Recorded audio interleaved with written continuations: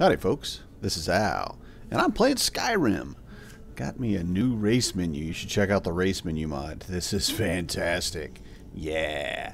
I'm going to play a mage. Not going to play a destruction mage. I'm not going to blow stuff up. Actually, I'm going to set a limit for my gameplay that I do not actually play or use scrolls or use staves from the destruction school of magic.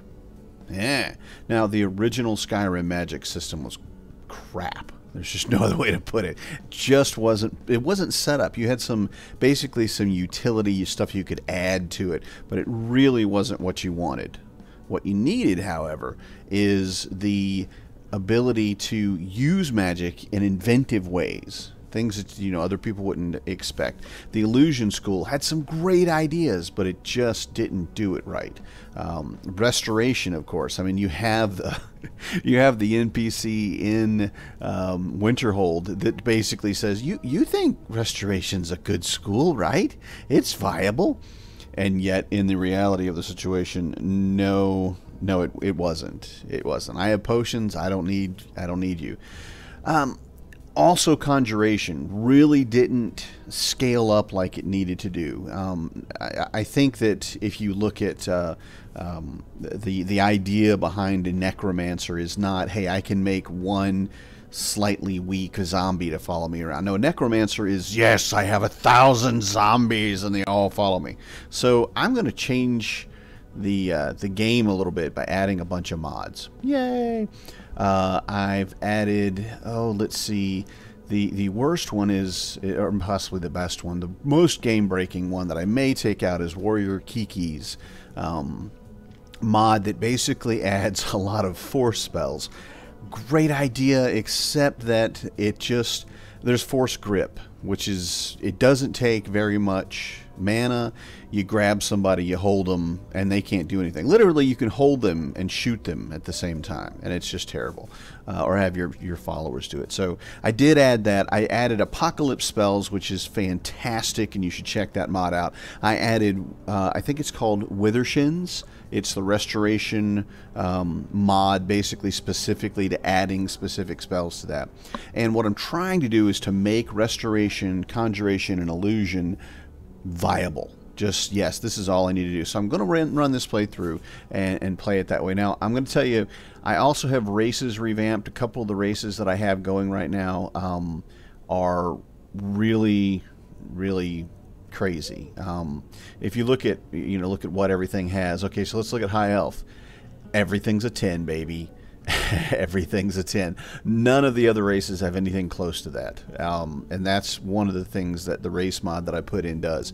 So we're going to see how that works out. But I'm not, I think, going to be a High Elf, because not only do I want to make it a little harder, but I just want to see what else I can do out there without having to be so concerned about. But I'm not sure that I really want to go with what's just mechanically the best. I mean, again, High Elf is, you get all the schools, you get a plus 10, which means you start out at 25, which means you can take the first perk on every one of the trees. So in the perk trees, you don't, because the minimum is 20 usually, so you don't have to do anything. You just have it. You have everything, which is great. But I don't look. He looks like a bug. Okay, they all look like bugs. The game is just terrible, and I don't want to be a bug. I don't want to run around. No matter what I do to these guys, no matter how I change them, they always look like bugs. It's just one of those things. So yeah, I don't really want to be a High Elf. Now I was looking at a couple of other things. One is the Wood Elf. I like Wood Elves, Bosmer as they call them. They're still kind of goofy looking, but your presets definitely are better. This is not what he would look like. This is just goofy. Again, another terribly angular, poor choice. Skyrim's not known for its beauty in the race characters, for sure. But with the it's amazing race tweaks, and you can get it on, I know, on Steam, and I think it's on the Nexus as well, but the guy that does it has a one for every race.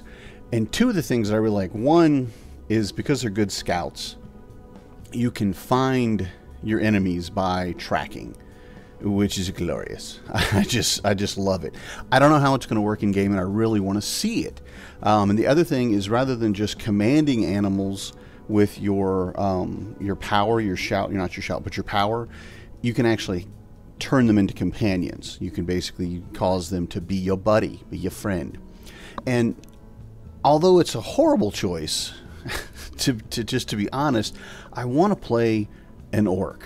I really want to play an orc. If I'm going to role play, I want to role play an orc, trying to be a non-destructive mage.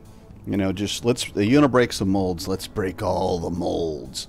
And I could still do blacksmithing. I'm sure if I have I will have to have a companion, if not several companions. I will need that basically to keep me alive. I need all the meat shields, but I really am leaning towards playing an orc. I just think that orc would be fantastic for trying, you know, you're going to make it difficult, make it really difficult. High elf, quite obviously, mechanically, the better choice there. Look at it. I mean, 10, 10, 10, 10, 10, 10. So you have 25 and everything. Orc, you get, well, you get heavy armor. Maybe not what I want to do. You get two-handed. No, not good. Smithing will be okay. One-handed. No, not very much. Blocking. No. But you get enchanting, so you know you can make stuff. And so I'm kind of tossed between the orc and the wood elf. Now the wood elf is obviously better than the orc in this, you know, mechanically speaking. And I really do want to see how it works. So what I think I'm going to do is, for this run through, I'm going to be a wood elf, and then next time, and maybe if I want to do a role play, I'll do one as an orc, and we'll see, you know, what comes of it. So, but anyhow, yeah, let's just take a look through this real quick. I do want him to be. I want you to be a little thick, buddy. Let's just zoom out a little bit. He's going to be a little beefy. It's okay. That's a little too beefy. I'll have to make his head bigger now. Skin tone, you know, he's a wood elf. He's in the woods a lot. He's darker. That's what I'm thinking. He's outside. He's got a tan. This looks kind of goldy, but that's all right. And now, yes. Oh, I'm sorry. Yes, I didn't know I had made changes that were that. Oh, that's right, because presets says skin tone and everything. All right, so no.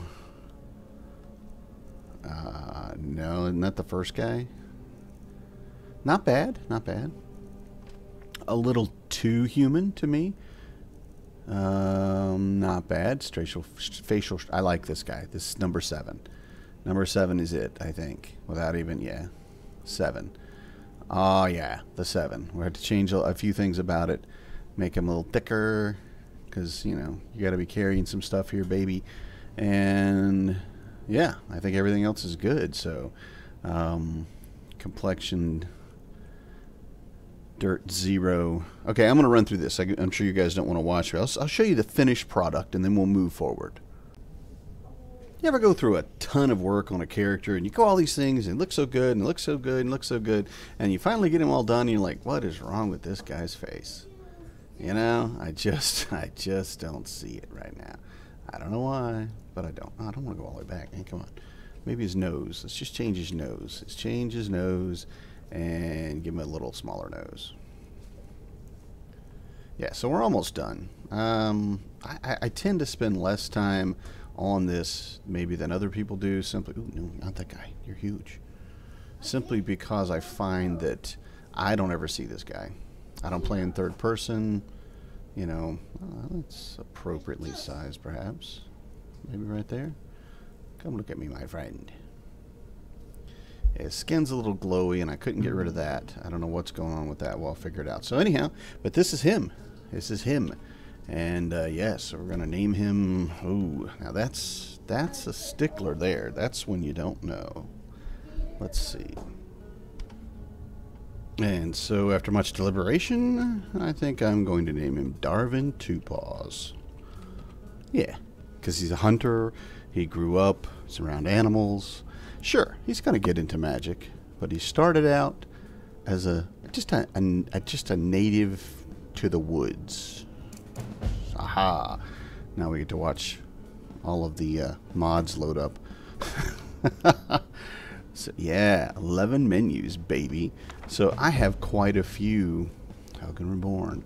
I have quite a few. 5 new menus, 16. I'm going to read this journal entry real quick just because we got to get it out of the way because it's done. There you go. That's for Helgen Reborn, which is a mod basically where you rebuild Helgen. Ah, I know, right?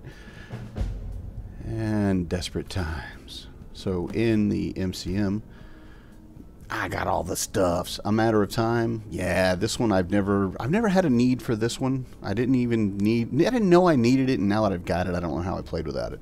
A Matter of Time is quite simply this on the top left. Tells you what time it is during the day when you're in like a tomb or something. Should I sleep now, or what? Is it dark outside?